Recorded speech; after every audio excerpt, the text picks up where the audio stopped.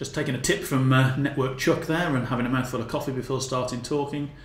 Hi, my name's Gareth from QC Tech, and today we're going to be looking at doing a bit of playing with this little guy here, which is an INA3221 board, and we're going to be setting this up to do some current monitoring on some kit.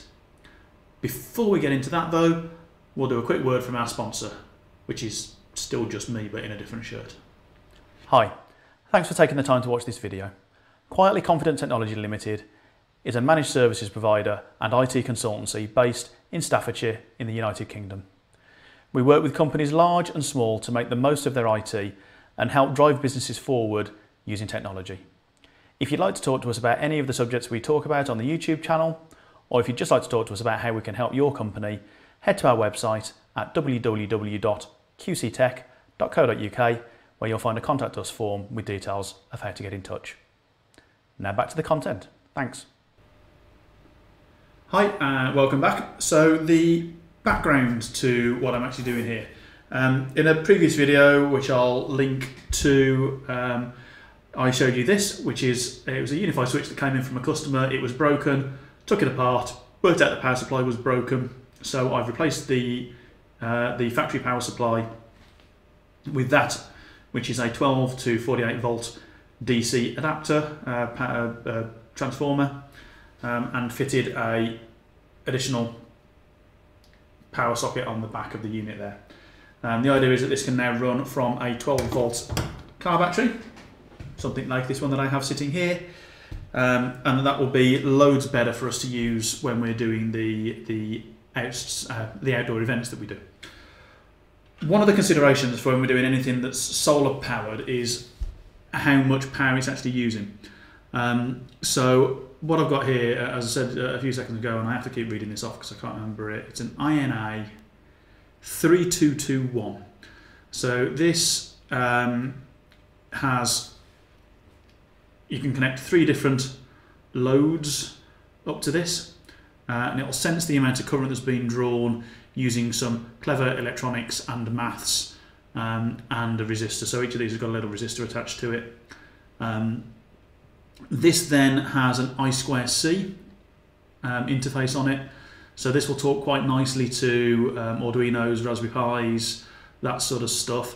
So once I've got this soldered up and some connectors on it, I'm then going to plug this into a Raspberry Pi, get it all configured on the Pi, make sure it can sense stuff, and then we're going to connect the switch across this, see how much power it's actually drawing, and then give it a bit of a load test. So, you know, put some access points on it, maybe some CCTV, see what draws the most load, and see what we can actually max that out at. In theory, it's 150 watts. So 150 watts, and I'll just switch over to this. 150 watts at 12 volts is 12.5 amps. I'm fairly sure it's not going to get anywhere near to that. If you watch the previous video that I did, I mean literally only a few minutes ago, yeah, you'll see that at 48 it's 3.125 amps, but at 12 volts, at 240, which is what we run nominally here in the UK, it's 0.625 amps. Words seem to be failing me. So yeah, I have done some testing with something similar to this previously.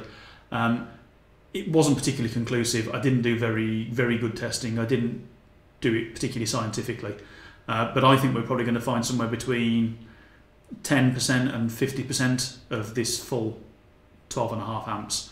I'm going to be surprised if we get to 6. Really surprised. Just out of interest, very quickly, for anyone that's wondering if my computer's going to work, the DC power connector that I'm using on the back of the switch there is this, which is a 10 amp DC to DC connector. You will notice it's 10 amp. Technically we might draw 12.5, but I'm not concerned, and it will be fused anyway. And then the DC to DC boost converter, which is what we've got inside that case, is this one here that came from Amazon. This one's not currently available, but I'm sure if you search 12 to 24, 12 to 48 volt boost, you will find various different current ratings and things. So yeah, and the sensor that we're using is this one here, the INA3221 I2C sensor for monitoring voltage, 3 channels, and it's a replacement for an INA219. I think it's the 219 that I've used previously, but I can't quite remember. It says the voltage, it's voltage and current, so it does do current as well. So, I'm going to get the soldering iron out, get that warmed up, get it tinned, switch to the overhead view, and then we'll just get this soldered up and we'll start that process and see how we get on. Okay, got everything warmed up now, I think. So I'm going to switch back to the overhead. So the first thing I'm going to do is just get all of these prepped up. I've just done a bit of reading up, and it looks like I'm going to need a 5 volts in and a ground, and then put these into pairs. A load 1, load 2 and load 3, positive and negative. So the first job is going to be just to strip all of these. I'm going to be using this really impressive tool here, because I don't actually appear to have the correct toolbox with me. So I'm having one slightly longer end, slightly shorter end. So the shorter end is going to be going into the PCB. Oh yeah, the longer end. So I'm going to use these connectors.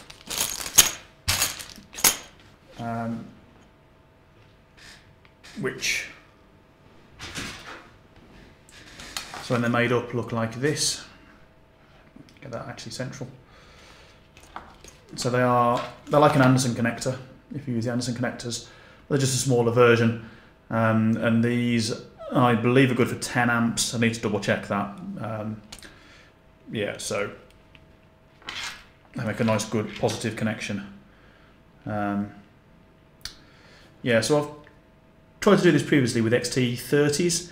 They're just too small and fiddly. I'm not good enough at soldering to actually get these to solder particularly well, whereas these are just a crimped down connector. So I was going to do all of this project with the XT30s, but I've decided against that because I spent 3 hours, did lots of swearing, didn't really get anywhere.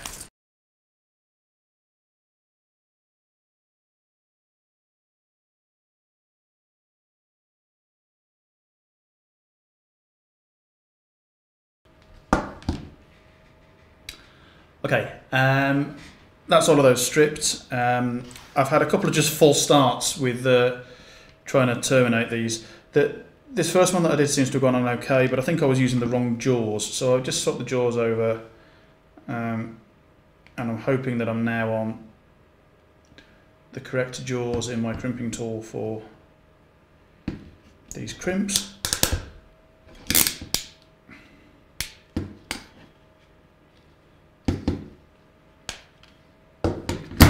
That felt a lot better crimping. Looks pretty good there. Much happier with that.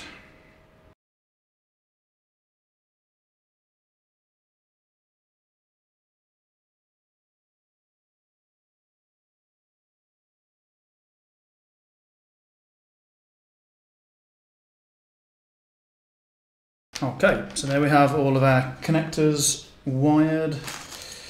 Next thing is to get some positive and negative ends on.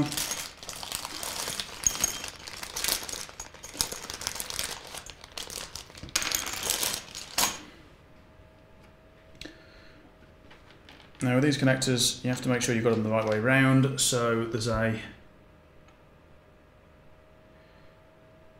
get this so the camera can see it, maybe. Just about see there's a little metal strip.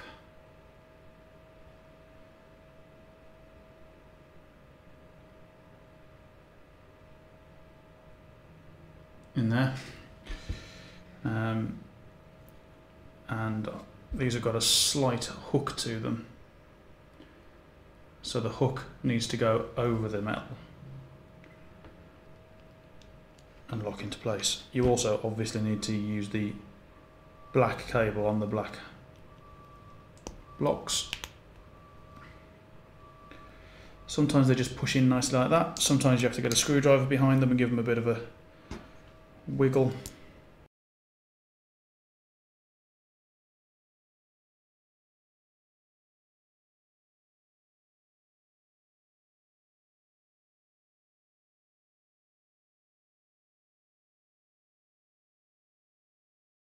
Okay, so I was fairly lucky there. There was only one really that needed any pushing in, and I just used the end of a file on my Swiss to do that.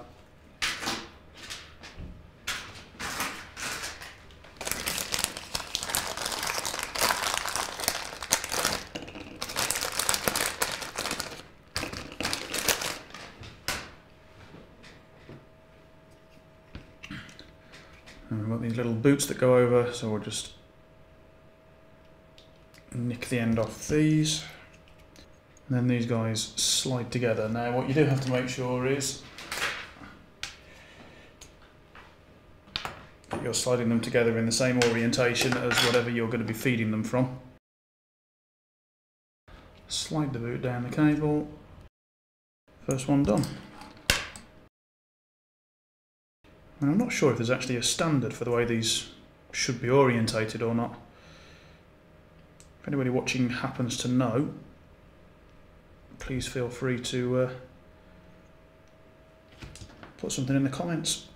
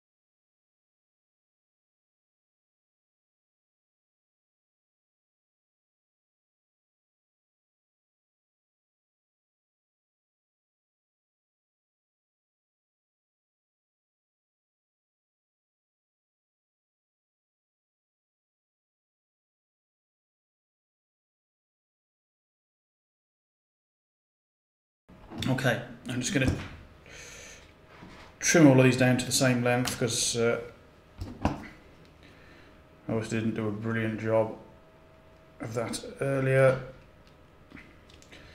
So we'll then need to strip some more off.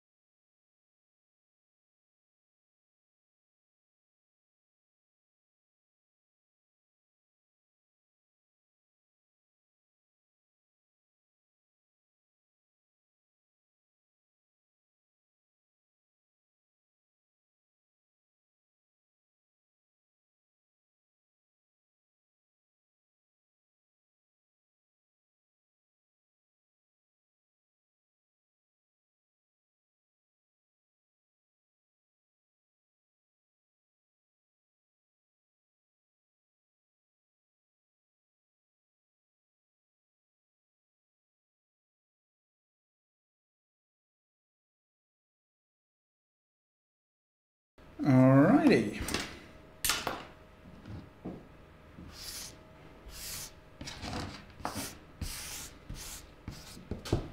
Clear all those bits out of the way.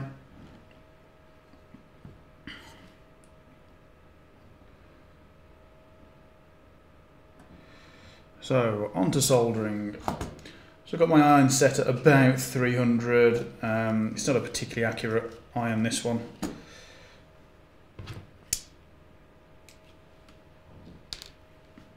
It should be close.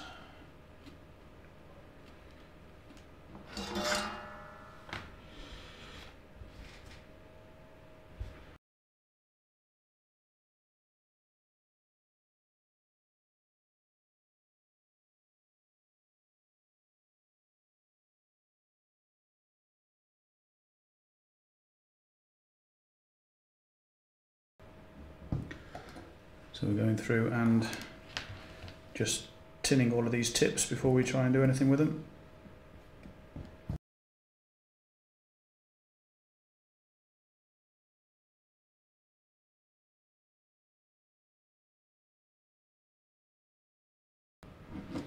Okay, just trying to get this into some sort of orientation where the camera can see what's going on still, and I can still solder.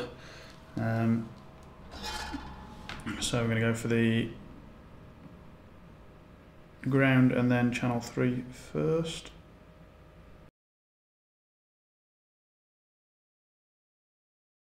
Ground and channel 2 now.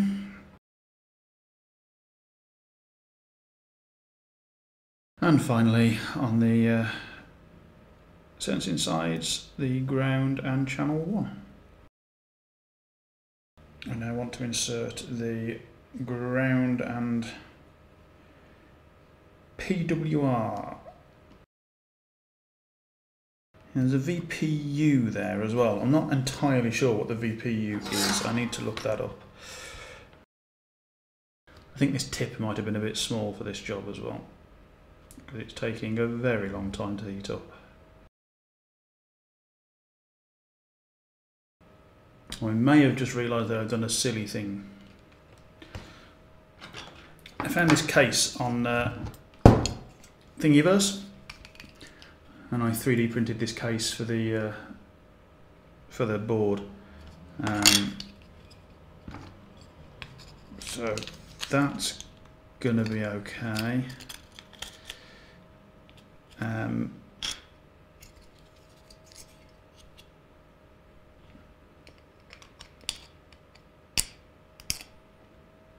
That's not going to fit through that hole.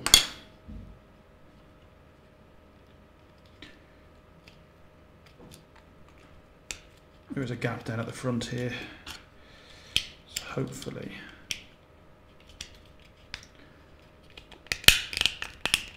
it'll all fit out that way okay.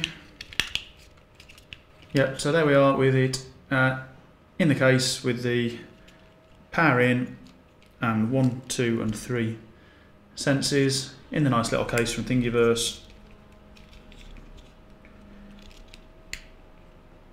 Does all kind of fit. Oh, there's an opening on the side here.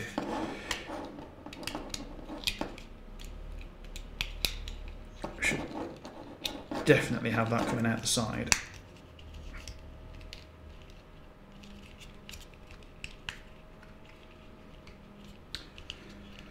Perfect.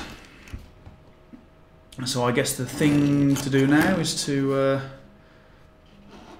find the Raspberry Pi, get this thing powered on, and start looking at a bit of output. Thanks for watching the video all the way through. If you enjoyed what you've just watched, then I'd really appreciate it if you could give the video a like. It's really going to help me as a new YouTube creator to get YouTube to realise that my videos are half decent. Hopefully they are. If you like what I'm doing generally, it'd be great if you could subscribe to my channel. Again, just helps with the YouTube mojo. And if you have any comments or constructive feedback, please feel free to put that in the comments section below, and I will do my very best to get through and look at those. If you have, for example, comments on the audio quality or the way the camera work's done, that's fine. Or comments on my crimping abilities or soldering skills. Constructive feedback is the way forward. Thanks very much for watching. I'll see you in the next video. Cheers.